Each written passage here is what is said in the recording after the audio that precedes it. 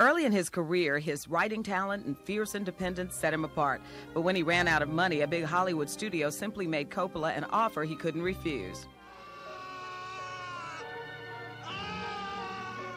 Later, on location of Apocalypse Now, he's mortgaged everything to finish the first major film about Vietnam. Coppola is plagued by natural disasters and disasters of his own making, all recorded in a behind-the-scenes documentary. But actors Marlon Brando...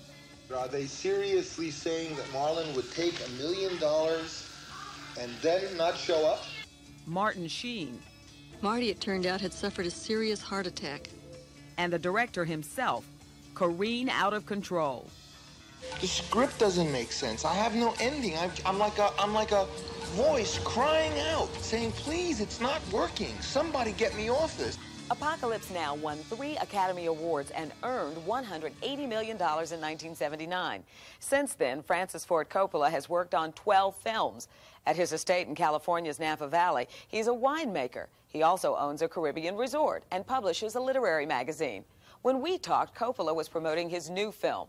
Like The Godfather, it's an adaptation of a bestseller, John Grisham's novel, The Rainmaker.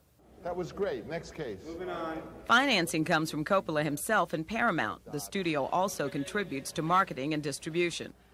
Go for the reality of it because, you know, these situations are really like this. But the story is pure Coppola. It's 10 against 1 here, so your weapons are your attaché cases and your zippers and your portfolios. A naive lawyer's education of how money manipulates dreams and passion. Do you even remember when you first sold out? The Rainmaker features Jon Voight, Danny DeVito, and Danny Glover, with newcomer Matt Damon in the lead. Besides the obvious story requirement for casting someone like Damon, Coppola had another reason. I also like to make a movie that has a lot of wonderful actors, some older, but well-known, and put in that group always someone new. We did that in The Godfather when we put Al Pacino with Marlon Brando and all the well-known people. At the time, Al Pacino, known mostly for stage work, was Coppola's first choice to play Michael Corleone. Luca Brasi held a gun to his head, and my father assured him that either his brains or his signature would be on the contract. Everyone else wanted a known name, so Francis tested others. Brasi went after them, and so the story goes. He killed 6 men in 2 weeks. 6 men in 1 week. Coppola's also had to fight for Marlon Brando, but studio brass reluctantly agreed after they saw the actor's screen test, which Coppola had arranged. And if by chance an honest man like yourself should make enemies, then he would become my enemies.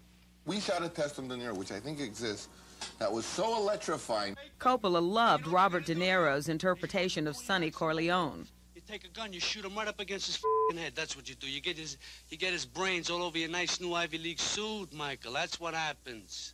How do you like that? It was spectacular, but it was Sonny really like killer, you know, like nothing you could ever sell. I know you... But cast James Caan instead. What do you think, this is the army where you shoot them a mile away? You gotta get them close like this, and bada bing, you blow their brains all over your nice Ivy League suit. Come here. Mwah. And later, when he searched for the young Brando in Godfather II, he remembered De Niro. You took everybody to your house for rehearsals beforehand. Why in Napa? What were you hoping to pull out of them? You could have done it in a studio, you could have done it in a hotel room, but why at your home? Well, even when you say it, you squiggle up your face and you say you could have done it in the studio for that reason, because it's fun in Napa. Don Corleone. Don Corleone, please. It's good, huh? It's good. I find that when people play together and have dinner together, they're more receptive and to new relationships. I know you don't want to hear it, Sonny, but if your father dies, make the deal. Well, it's easy for you to say he's not your father. Francis grew up in New York City, the son of a musician. Carmine Coppola liked to move his family around. I was a pretty lonely kid because well, he moved so much, so I was always the new kid. And when your name is Francis and you're the new kid, it's a little rough in some of those neighborhoods that we lived in. At 9, you had polio. You were in bed for a year. I was paralyzed. That was a very big epidemic at that time. Many kids were, you know, paralyzed, and much worse, were in iron lungs and stuff. And that was the period when I was pretty much alone, you know, just kind of, I would play with puppets. I had puppets. I'd play with a tape recorder that, and then my grandfather brought me a little movie projector. I would, my thing that I like to do was take little, like, home movies and add sound to them.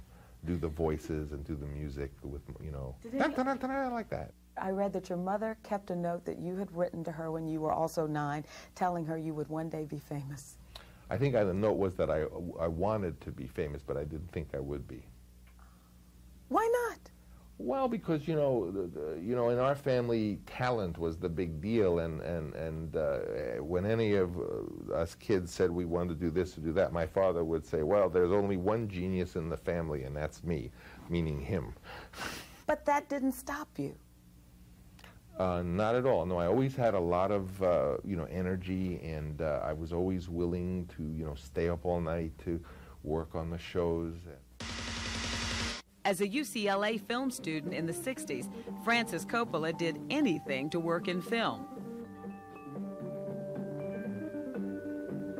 A slightly pornographic film is still in circulation, along with Dementia 13, an axe murder effort shot in 2 weeks.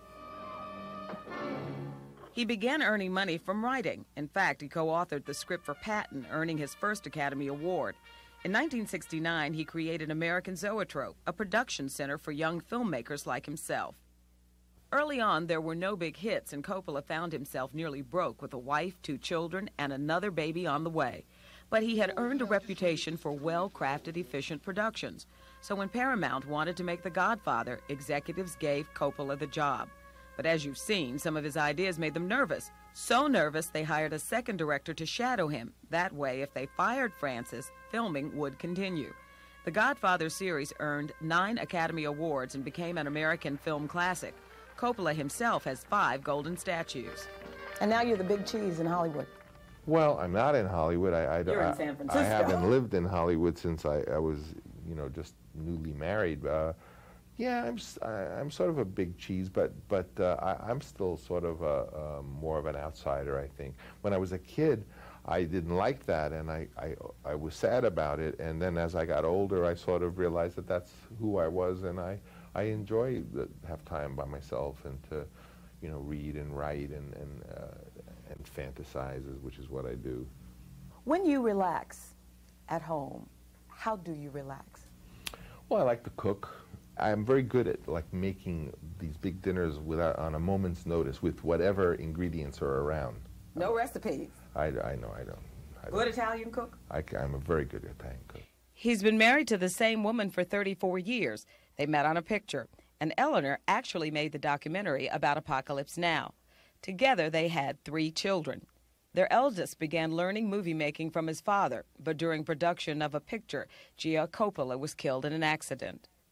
With that in mind, I wondered how Coppola managed on his latest film, where a young man dies before his time. So at the end of our interview, I asked. Well, you know, interestingly enough, when I was shooting those scenes and working on those scenes, it wasn't, I didn't take it personally, and I didn't, but there was a time only about 3-4 weeks ago when I saw the film more finished with its music, and suddenly, out of nowhere, although I had seen the scene 100 times, I had been there, I had staged it, but somehow in the context of the finished film and the story, I found it, I was sitting next to my wife, and I became very emotional, because for the first time I realized that, you know, I had gone through the same thing. After 28 years, his once struggling film company is back on track, making award-winning television movies. At 58, Coppola says he still has to hustle financing for his films. Which should I? You want to sit on my lap? Where should? That would be perfect. Come over here. Get over here. Because I had to shoot around and everything else. With the ambition and energy of a younger man, plus his talent and experience, there's no doubt we'll be seeing more of Francis Ford Coppola's vision. Hey, have a lot of fun. Internationally, Francis Ford Coppola is well known too. You may have noticed the narrow red ribbon on his lapel. It's the French Legion of Honor. France gave Mr. Coppola 2 ribbons. I'll be right back.